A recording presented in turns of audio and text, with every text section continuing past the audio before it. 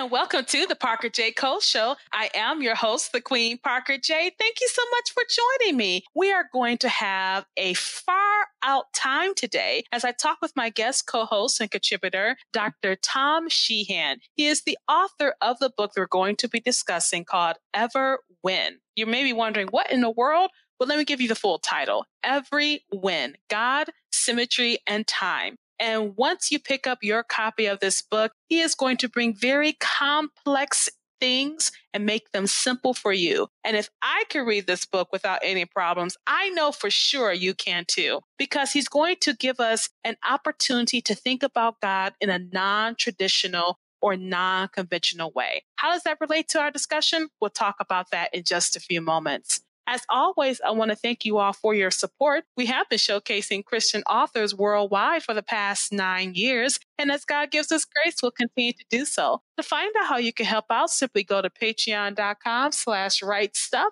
and see what you can do. And as always, we covet your prayers. To stay up to date with PJC Media, simply go to pjcmedia.net, click that pink follow button, and you'll never, ever have to miss a show. And so, without further ado, I'm going to introduce my guest co-host and contributor today, Dr. Sheahen. Dr. Sheahen, how you doing? Just very well, Parker. I'm happy to be your guest today.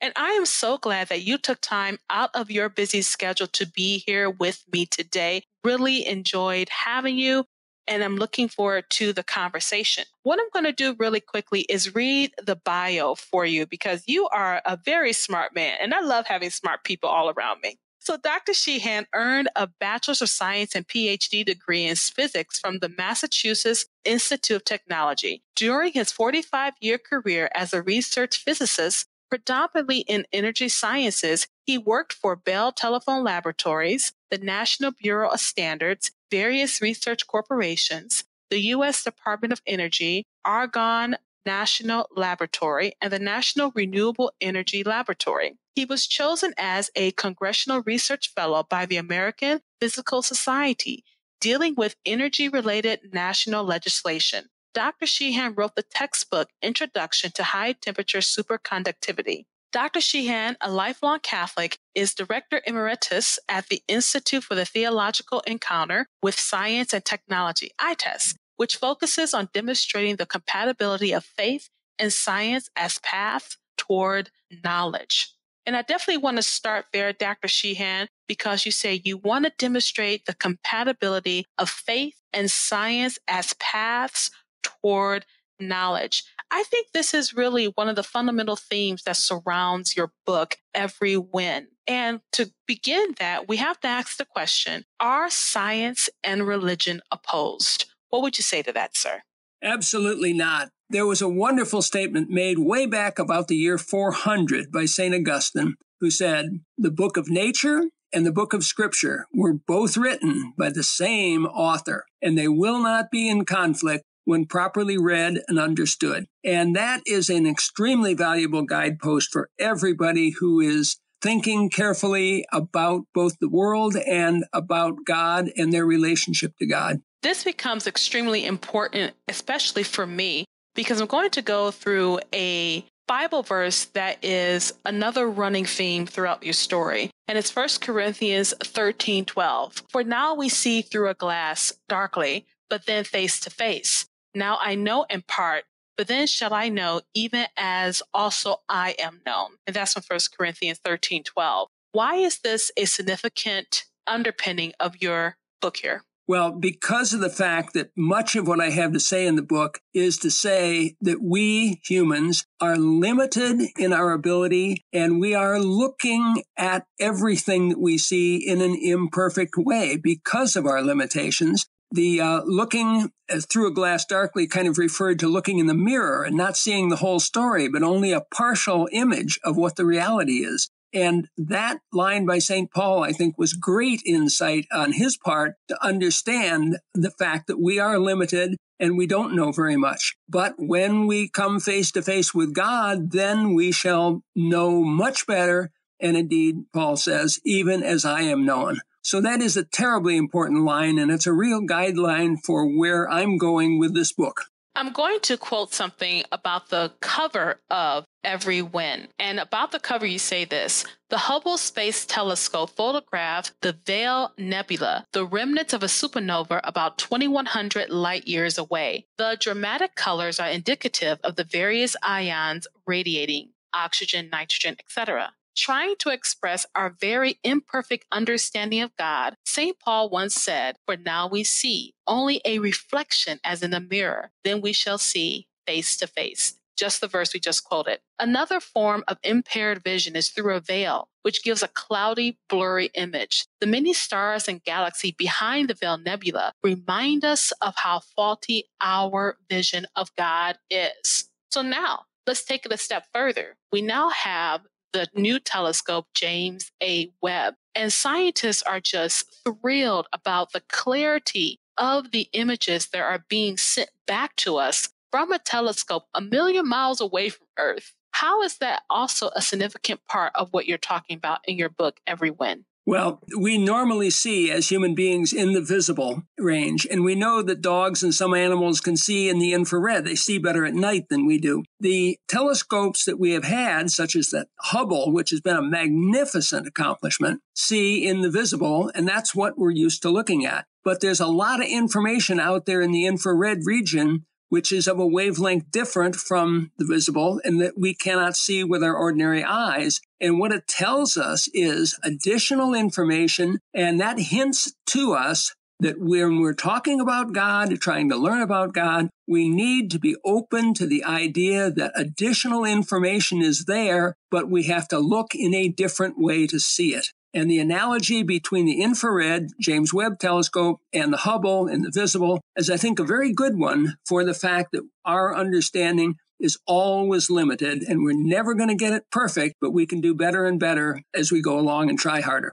In your book, I'm going to quote what you said. As a physicist, the appreciation I have for the symmetry and beauty of the laws of physics points toward the magnificent power of God. Many other scientists draw upon their own disciplines, biology, medicine, engineering, to appreciate what God has accomplished. Each individual is able to pursue his, her own distinctive pathway toward that goal of reconciling faith and science. Now here, we come to an interesting thought process here. Nowadays, it seems if you are a scientist, you automatically fall into a crowd that does not believe in God. But you've already said there is no division between faith and science. But how do you encourage that scientist out there who may be quiet about his faith because he can get serious repercussions from it? That is a problem for working scientists, and it does have a repressing effect on the expression of religious faith in life. But when we actually look at the things that matter most and start to wonder about what's really important, and we get away from just the atoms and the molecules, but into those higher human functions, which include things like love and friendship and loyalty and honesty and a whole bunch of factors like that, we have to understand that we're looking at life, looking at reality on a higher plane. And that's where I'm trying to encourage my readers to go, to get to that higher plane where they think at a level that is more than just science, just atoms and molecules alone. And I'm happy to say that I have several colleagues from way back in college days who have spoken very favorably about what I wrote because it has helped them to understand how important it is that there's much more to life than merely science, and that science is compatible with all those realities that fill out the remainder of our life and make life important. You go on in your book and say this: at its foundational level, the laws of physics, science, is based on symmetry principles created by God. Let's talk about this for a second. What do we mean by symmetry principles? Okay, my contention is that God didn't particularly have to think up the laws specifically. He thought up the symmetry principles, and those gave us the laws. So that's one step back a little bit from what people normally learn about. You go to high school physics and you learn about the conservation of energy and the conservation of momentum. Those are laws of physics. But it's a while later when you learn that those come from a symmetry principle. And here I'm talking about something that's really in the back pages of quantum mechanics books. But it is the case that because there is a symmetry to the motion of time, that is to say, it shouldn't matter whether you're on Eastern time or Central time or Pacific time, your experiment should come out the same. there is this condition known as the conservation of energy. And if you also observe that it shouldn't matter whether you're in Phoenix or Toronto or Omaha or Houston, the experiment's supposed to come out the same. That is a symmetry principle of space, and that leads to the conservation of momentum. So the relationship between the symmetry principles and the laws of physics are, in my mind, just absolutely beautiful. And it just screams at me that this could only have been achieved by the infinite smartness, the power, the cleverness, the originality of God. Now, in your book, which is a major component, you talk a lot about time. Even the book itself is titled Everywhen. And I know some of our listeners may get tripped up by the whole idea. What do you mean by everywhen? And so here you say a major obstacle stands in the way, talking about time. We humans have a very limited perception of time, which affects our understanding of God's comprehension of time, the quality of omnipresence. And then you go on further and say, when asked what omnipresence is, most people would reply, God is everywhere. But it also means that God is everywhen, that is present to all time. Go ahead and just break it down for us a little bit here. Well, the reason I picked everywhen as the title is because it is a word that you haven't seen. It's a word that doesn't exist, whether it be in English, Chinese, French, or any other language, because people don't have the concept of everywhen. It boggles the mind. Yeah, you can talk about everywhere and people are comfortable with that. But everywhen, people are, what can that possibly mean? Well, I say that it means that we humans are limited and we don't understand time in the way that God understands it. Now, am I going to tell you how God understands time? No, because I'm just a human. I can't do it either. But I can recognize that this is a limitation of human beings, a deficiency, a flaw. And when you have that and you recognize it, the answer is you got to be humble before God. You got to be deferential. You have to remember that God is smarter than us. And that's a core theme throughout my book. If you allow me, Dr. Sheahen, let me go to pop culture real quickly. I was thinking of a movie when I read this part of your book called Arrival. And there were these aliens that had perceptions of time that was more of an Eastern-based philosophy, whereas they saw time in a circle as opposed to, quote unquote, the Western view, which is a point in time from one point going in a straight line. They saw time in a circle. And I was thinking about this because in a sense, would you perhaps say there's some idea about that? We were trying to conceptualize this everywhen. Instead of it being a point going forward, it's a circle? Well, the Eastern religions are known for the idea that there's a cyclicality in life and in time and so forth. The Western mentality basically is that time always was there and it just goes in one direction and there's nothing you can do about it and that's all there is to it. Well, physicists of the 21st century have shown that time wasn't always there. Our universe, or any other universe you can think of, had to have a beginning. And that's a real accomplishment of 20th century people, even though back in the 1920s, George Lemaitre guessed at solving Einstein's equation, and he took the hypothesis, the guess, that there was a beginning and a singularity. So we've had that knowledge for about a century now. But the idea that it had to have a beginning is relatively recent in the last 20 years. But it's a very important point that distinguishes one form of time from another. However, what I'm talking about is God's ability to comprehend all time. It doesn't matter whether it's past, present, or future. He is simply present to time. And that's something that really people have a lot of trouble getting their mind around because of the fact that our everyday experience tells us again and again that time just goes by and it's one-dimensional. So I'm saying to people, look at this, live with it, understand it, but recognize that it's a limitation of you as a human being. And of course, you go on to say, do not assume that God is subject to the same limitations as people. And it may sound extremely simple, but you also say, never underestimate God. And this becomes one of the bigger, I would say, linchpins of your book as we continue to read, because you really get deep down, I would say dirty, into this topic here and lets us know just how far above God is and how it is a pleasure that he gives us an opportunity to understand some of what he's talking about, just some of what he created. And I find that particularly invigorating. So my next question actually has to do, well, what I'm going to do right now, Dr. Sheahen, I'm just going to quote something. I would love your thoughts about it. This is from a book written by a gentleman I know named Phil Weingart, and it says he's greater than you know. That's the name of the book. And he says this: some theologians use God's foreignness to say we cannot understand God at all. Not me. We cannot understand completely, but we can understand what we need to understand. When I was 3 years old, I understood my father. What I understood of him was from a childish point of view, but it was not wrong. I only had a 3-year-old's vocabulary and experiences, but I experienced the real man. And so he talks more about this in his book. But I wanted to say, just listening to that short excerpt I read there, would you say that when we begin to think unconventionally about God, we begin to see new nuances of his nature?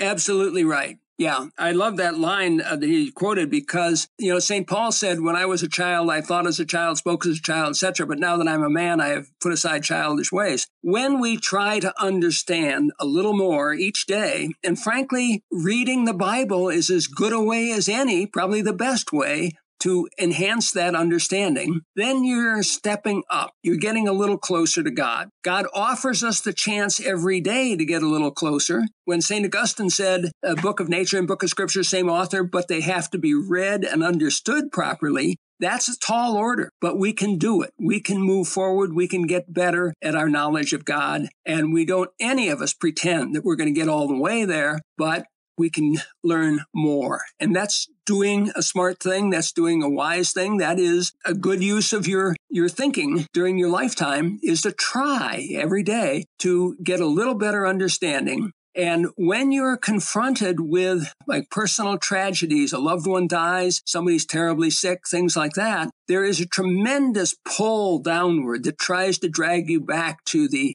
human level, the level of atoms and molecules, and prevents you, discourages you from seeing it or trying to see it from the vantage point that God might have. And we all struggle with that issue every day, but it is the case that every day we can make progress if we work at it. I actually found this next section in your book rather profound. And there's so much in this book, Everywhen, that I want our listeners to go ahead and pick up their copy of Everywhen today. If you really enjoy digging deeper into how the sciences really show the character of God, this is one of the books that you definitely want to pick up. And so I want to talk about scientific materialism and how it is self-contradictory. And you say here, the domain of thought known as scientific materialism holds that nothing exists except material, and all claims to knowledge other than scientific knowledge are faulty and unsustainable. Now, I want you to go into this. You really dig into this, but let's go ahead and just give our listeners a preview of what they can expect as you tackle this argument.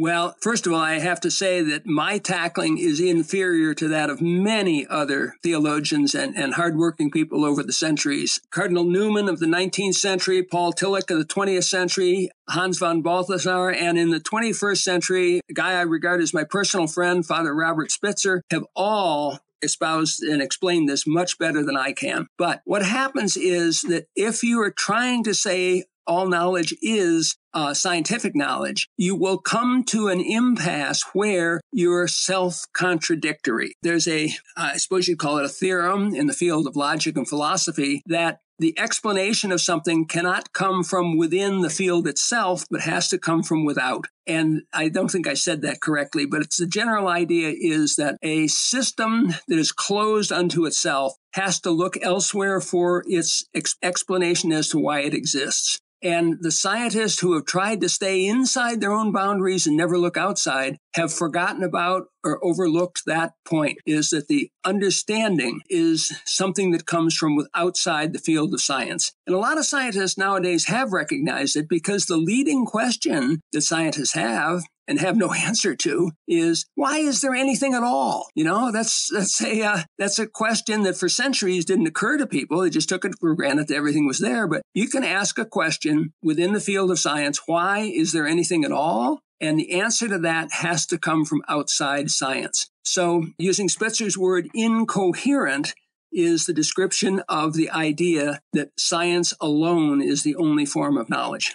And then one of the biggest arguments that you make, which again I found just really invigorating, is that when we do a certain thing, we create a false god. Now, what is that false god? Well, anytime you think that God is limited, it is probably because your image of God is limited. And the belief, the assumption that God has to behave according to time, just as we do, is, I call it a false God, because if God is subject to time, then there's something better than God that is superior to God. God is inferior to it, and that something is time. And to get beyond that, you have to recognize that God is able to comprehend all time. And I don't want to say at once, because that introduces time itself, but God's presence to time makes him better than time. He is the creator of time. It was St. Augustine in the year 400, 1600 years ago, who said God created space and time together. And that's something that people forgot about for many centuries and always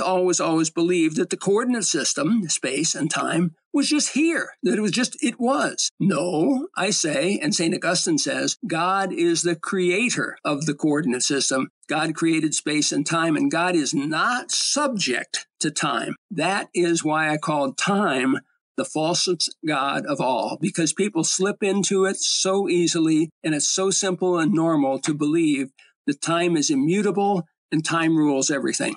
But it's not so. We did get a question from a longtime supporter. His name is Jeremy from Dothan, Alabama. And Jeremy simply asks, were you inspired in any way by John 8:58? And I'll just read it. Jesus said unto them, verily, verily, I say unto you, before Abraham was, I am. Jeremy, thank you for joining in the conversation. Dr. Sheahen? That's quite true, is that Jesus, as the Son of God and identical with God, consubstantial, has the existence unrelated to time, prior to time. That's logically prior to time, not before time on a clock. But God has always been there. Time was something that came about at his decision. And Jesus, being part of God, is also there all that time. And he is the one person entitled to say, before Abraham came to be, I am. Another thing I want to bring to your attention is a discussion that I had recently. We were talking about on another show, Dr. Sheahen, the multiverse theory. And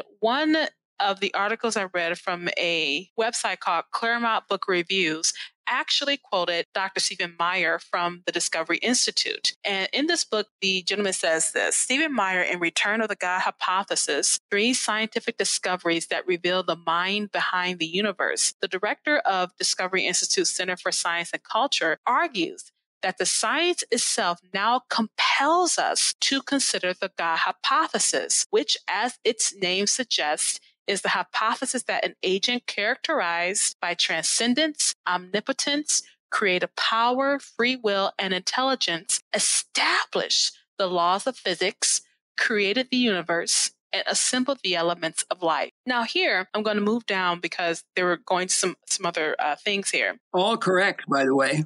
Oh, yeah, for sure. But then he says this, and I would love to get your thoughts on here. He says, a leading cosmologist, Alexander Villekin, has proposed that a process called quantum tunneling from superspace into a real universe can produce space and time, matter, and energy. But such tunneling must be governed by laws that are in existence even prior to the universe. He continues, the laws are expressed in the form of mathematical equations. If the medium of mathematics is the mind, does this mean that mind should predate the universe? And then the article says he never answers his own question. Why do you think scientists like Villekin and others won't answer this very, very interesting hypothesis here, that if the universe did come into existence, that a mind predates the universe? Well, that's Alexander Villekin is a brilliant physicist, and he was one of the people who, as I told you before, proved that a universe has to have a beginning. It's called Borde, Villekin, and Guth's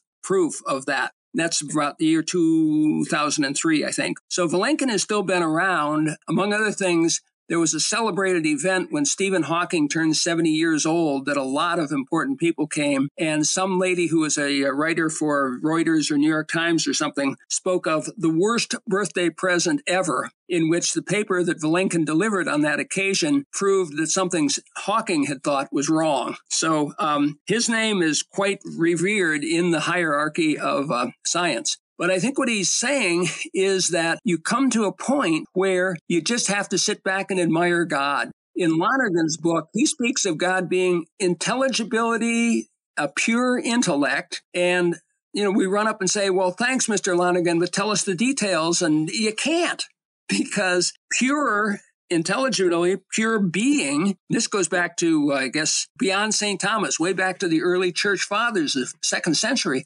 that pure being defies description. And over the centuries, it has become clear that God is love, and that's a very important characteristic or property. But as the centuries have gone by, we have never really been able to fill in the details very well.